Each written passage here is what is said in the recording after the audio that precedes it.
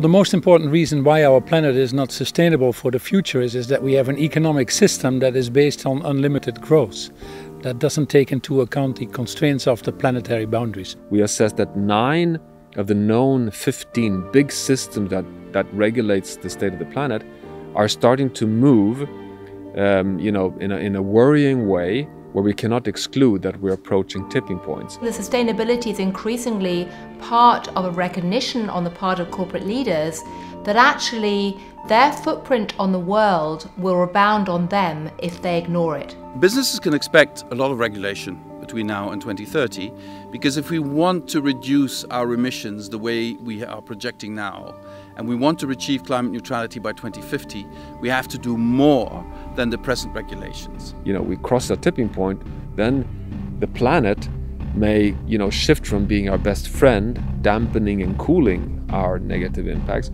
to becoming a self-reinforcing, warming planet.